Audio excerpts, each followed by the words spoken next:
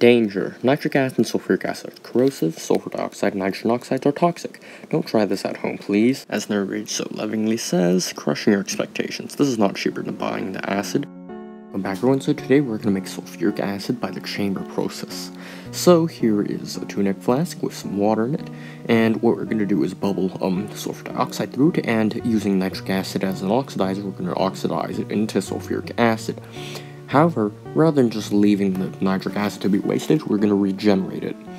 And that's the magicalness of this process. And the name comes from the fact that it used to be done in a large lead chamber. So anyways, let's get on with this. So, to this water, I'm going to add some nitric acid. You can just use crude nitric acid you made by, like, hydrochloric acid and,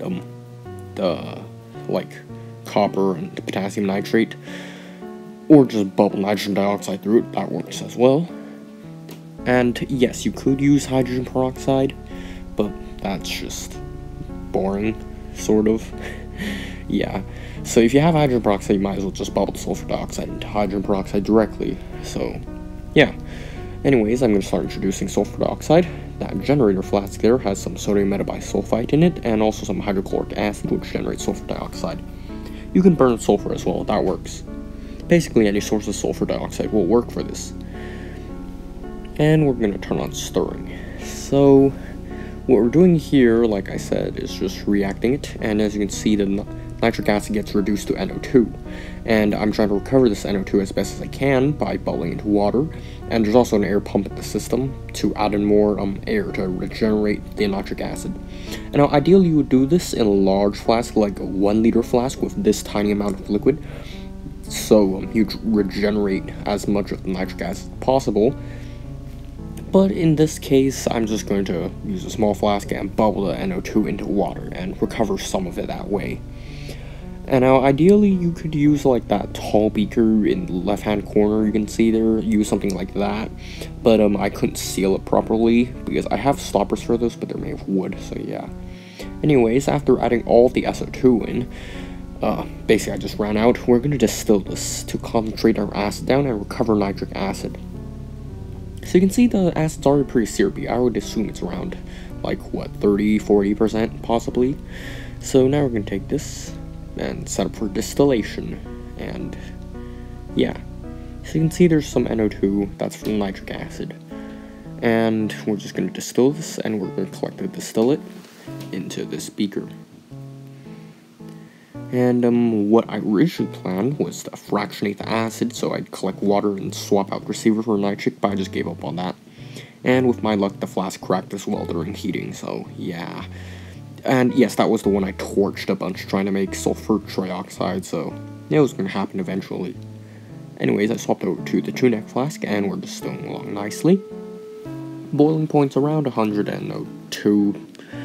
And there's some distillate coming over right now, but yeah, it's fairly slow because it's water, obviously. So anyways, after I distilled off pretty much as I could, the distillation rate became very slow, so I just sorta gave up on it, and disarmed that distillation apparatus and just let the excess water boil off. And you can see the acids are pretty concentrated from the white fumes. So yeah. I disassembled the apparatus and just let the acid boil down further because it wasn't worth recovering anything else, like the nitric. And you can see it's boiling around 200 degrees, so fairly concentrated sulfuric acid. If you want, you could just distill this and get your azeotropic acid, but I didn't bother with that. So you can see the white fumes are a lot more dense now, and I'm just going to save it as is. It's probably around like 60-70%. You can see the nasty acid fumes, so do this in a well-ventilated place, obviously. Or, don't do it at all. You could just buy sulfuric acid pretty cheaply in the US. And here's some of our distillate, and you can see I put in a piece of copper, and after a while it started reacting, so we did recover some nitric acid. And left over in the distilling pot, we're left with, around 45 milliliters of fairly concentrated sulfuric acid. It doesn't char paper as fast as 98% does, but it certainly does eat it still, so it's probably 70-80%, which is very good for this. And you could concentrate further, like I said, but I just didn't bother. So now we're taking the secondary scrubber solution and distilling it down, and we got another 5 milliliters of acid.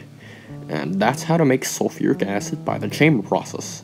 This is a pretty easy process, and you could definitely scale it up. And yeah, see ya.